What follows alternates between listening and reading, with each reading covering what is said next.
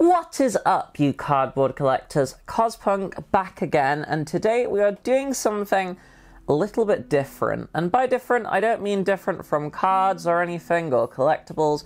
We're doing something a bit older. Now, Heroes Clash is actually the third booster set for the My Hero Academia or Universes card game, UVS. And set 6 just released. I've already got a box opening up on my channel. Please go and check that out after this video. And I normally wouldn't buy older sets unless there was something I was desperate for, but I found this box extraordinarily cheap. I was almost worried it might be fake.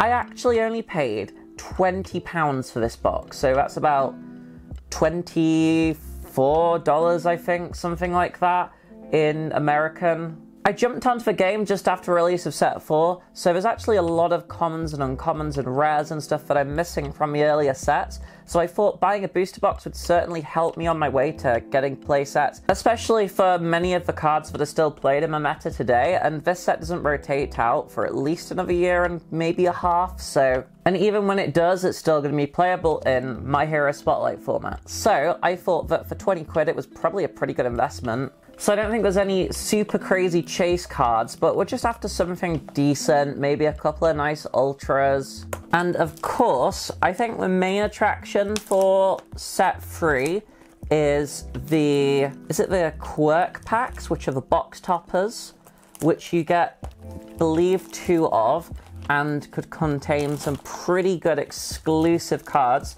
such as Chivalrous Competitor, which I do need more copies of. We are also going to get an XR box topper. This could be any XR in the entire set. A character would be lovely, or a really nice attack. Let's have a look. Oh, so it is a foundation. And it is going to be a Arrogant Smirk XR. This is a starter exclusive foundation. Actually a pretty good card from what I can tell. I might want to run that in the future, so I'll pop that to the side. On the off chance we can pull any of the XR versions of the Endeavor starter deck, so maybe some Prominence Burns or something, that'd be amazing. I'm going to leave the quirk packs till the end just because they are some of the most exciting parts of the box, and we're going to go through the packs first. So 24 packs of Heroes Clash, let's go. So I'm probably not going to go through every single common and uncommon because it is quite an old set and you guys have probably seen them already, but I will quickly flick through them, picking out anything that's particularly interesting. So we've got a Command Pigeon Flock rare. This was, of course, also pre-set 5, so we do not get a character in every single pack. Oh, I think we have got a One with Nature. This is a disgustingly broken card, also completely banned now, for good reason. Basically lets you force an attack through, because it gives your rival's block modifier +2, so you can just create a huge attack and win off that, so really, really strong. Snack Time, really good card. I've already got a playset. We have got a Stun Grenade. This is a UR. Very, very cool Bakugo attack. It's got Powerful 2 and Stun 1. It's got +1 to its stun rating for each attack that has left your card pool this turn. So I'm actually trying to build a Mirko deck, and I think I'm going to probably run these because she's all about Fury attacks on either fire or death, and about cards leaving your card pool, so that should be really, really good. I wouldn't mind some copies of Tetsu Tetsu Thrashing as well. That's a pretty cool ultra. We've got Prehensile Tail. I think I actually need more of those. And we're going to get another UR. This is a Piercing Needle, so it's a Toga card. Always nice to have more Toga cards. I've just made a new Toga deck from the set 6 stuff. And I don't think I actually own any copies of Piercing Needle. I might have to try that one out. The nice thing about Toga as well is that every single one of her cards is on death, so as long as you're playing her on death, you can run basically anything. We've got a Laceration rare for Stain. I'm going to keep our ultras off to the side. So as far as rares go, I'd definitely be after some copies of Talented Baker. That'd be really, really cool. I'd like to run that in Mirko as well. I think Sugar Rush Power Up, I can't remember if that is just a rare in the set or whether it's... Oh, we might actually have something back here. Or if it's a Quirk Pack card. Got a Cheerleader. I think I already had 4 of this, but really nice card. Gives any attack flash. You can even use that on your opponent's attacks as well, so games can often be completely won or lost on a cheerleader play. Swift Cross Detonator. So yeah, getting loads of idle work, that's a pretty good card. We've got our first character of the box so far. That is a Tomura Shigaraki 2. And a Hulking Grimace UR. This is a Nomu ultra rare attack. So there's not a guaranteed secret in these older sets. I think that the secrets are maybe one every few boxes. You're basically just guaranteed, I think, like 6 or 7 ultra rares and then maybe a couple of cool XRs. So we're going for a Freezer Burn rare here. We haven't actually seen any XRs yet, so as I said, there's not like a huge amount of value in this set anymore, but really, when I'm buying a box for £20, I'm not really looking for value. It's just really nice to open. Ziplined art. Oh, we've got something shiny at the back, as always. It's a Recovery Time rare. I don't know why I said that. There's literally always something shiny. I think I was just slightly taken aback by the blue, which is an action card. There's not a huge amount of them in the game, but when they are played, they're usually pretty useful. Carbo loading. Really, really solid foundation. We've got a Hagakure and another Friend of Animals. Still not had any copies of Talented Baker yet, so that would be really nice. See what's in this pack. We've got Male Bonding, really, really strong. And a UA High. Oh, we've got our first XR. So that's a Tape Lash XR common. Really, really cool on Sinnr, also used on anything else, I think. Anything that uses ranged or stun.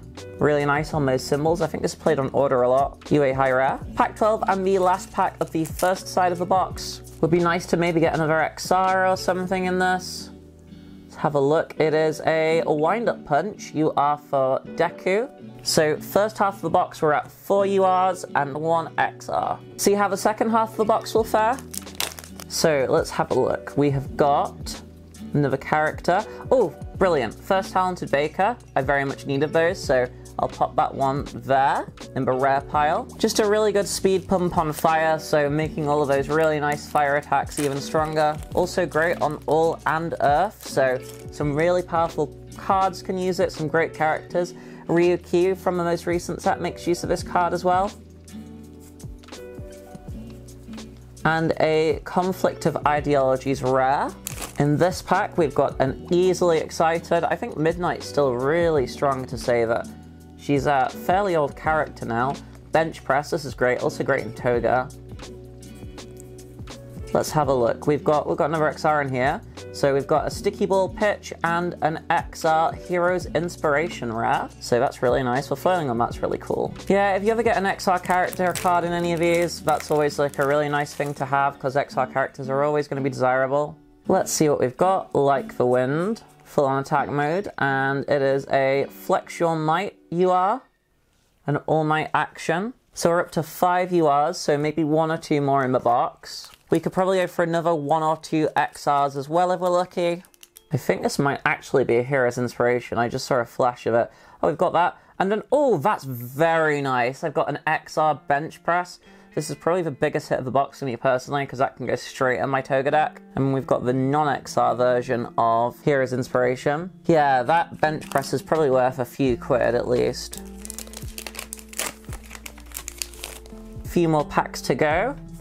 We have got in this one a Somnambulism. That's a UR attack for Midnight. So we're up to 6 URs, so I don't know if there's gonna be any more. Maybe 1 if we're lucky. There's definitely a couple of URs in here that I'd really like to hit. Whether we will or not is a different question. More bench pressers, and we're at a Karate Chop rare and a Shoji character card. 5 packs left, so even if I just bought the packs as is, the amount I paid for the entire booster box would have been the same cost of just these 5 packs, so 100% worth buying. And we've got some sort of asset back here. It is a Grandia Bracers. 4 packs left. See if there's anything cool.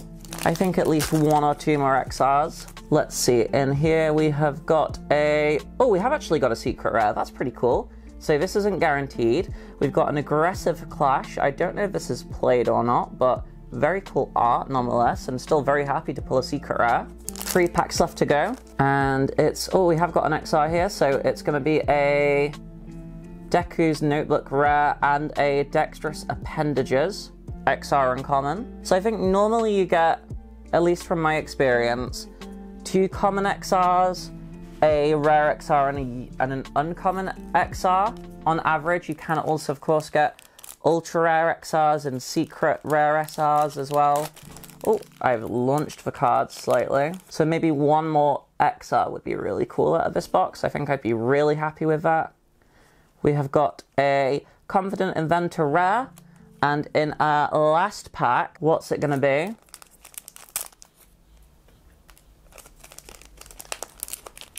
I think I see orange. That's an attack at the back.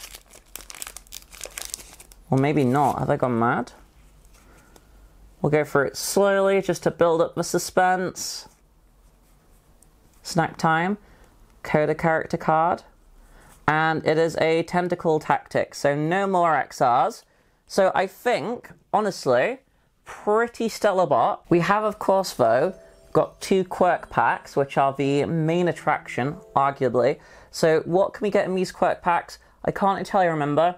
I know that basically all I care about is Chivalrous Competitor. I think you can get Learning the Standards as well, but I already have a playset of that, but they are tradable. So 2 shots at Chivalrous. Let's see how we go. That's not a Chivalrous Competitor, I can already tell you that. We've got a copy of Training Weights. This is still a really, really good card, used in a lot of builds. I think this is played in basically any asset deck. And our last one all comes down to this. I'm going to open this back to the front. Oh, it actually shows you, so you can get... I don't know if this is going to focus, but yeah, you can get Backdraft, Death Arms, Training Weights, Hardened Steel, and Chivalrous Competitor. So let's have a look. If there is no Shiv, it's not a huge issue. It just means I'm going to have to carry on going after them. Oh, this is not wanting to open. And let's see, I think this might be an attack because I just saw orange reflection. It is in fact a Hardened Steel, so that is not the Shiv we are looking for, but no matter. I think this was still a pretty good box overall, and for £20 I absolutely can't complain. I might even do another one of these if I can get a hold of another one. I was pretty happy with the results, especially for that sort of price. So anyway guys, let me know, what did you think of the pulls? Do you think that this box was worth £20? I think that is a huge yes. I cannot see in any way how you would not be happy with all of this for £20 and just for fun opening experience of the box. I don't know the values of all of this stuff, but like, doesn't really matter. We got a secret, we got a really cool stun grenade. There's cards here I'm actually going to use, so bench press XR. Man, yeah, I think this is pretty good. Anyway, nice quick one today. If you enjoyed the video, please feel free to give it a like. Feel free to subscribe if you want to see more card openings. I'm not just a card opening channel. I've just been very deep in the card game gacha hell pit recently. And I think with all that said, all that remains to be said is I thank you guys so much for watching. I have been Cospunk, and remember to love relentlessly. I'll see you guys later. Bye-bye.